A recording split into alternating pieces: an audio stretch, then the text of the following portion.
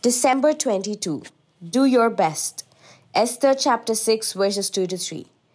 And it was found written that Mordecai had told of Bigthana and Teresh, two of the king's eunuchs, the doorkeepers who had sought to lay hands on King Ahasuerus.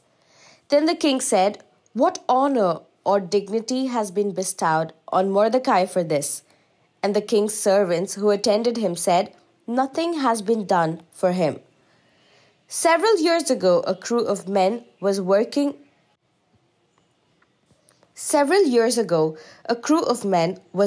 on the roadbed of a railroad when they were interrupted by a slow-moving train. The train stopped and a window in the last car, which was custom-made and air-conditioned, was raised. A friendly voice called out, "Dave, is that you?" Dave Anderson, the crew chief, called back, "Sure is, Jim. It's good to see you."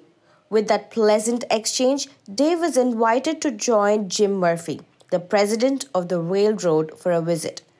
After the train pulled out, Dave's crew surrounded him and expressed astonishment that he knew Mr. Murphy as a personal friend. Dave then explained that many years earlier he and Jim had started to work for the railroad on the same day. One man half-jokingly asked Dave why he was still working out in the hot sun, and Jim Murphy was now president. Wistfully, Dave explained, 23 years ago, I went to work for $1.75 an hour, and Jim Murphy went to work for the railroad.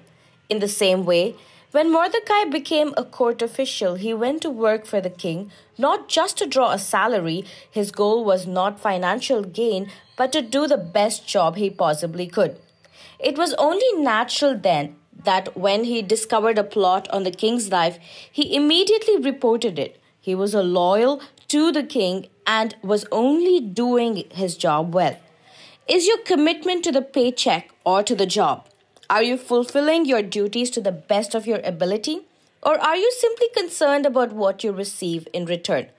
Take your cue about Mordecai. Ask God to show you how you can honor him through your employment.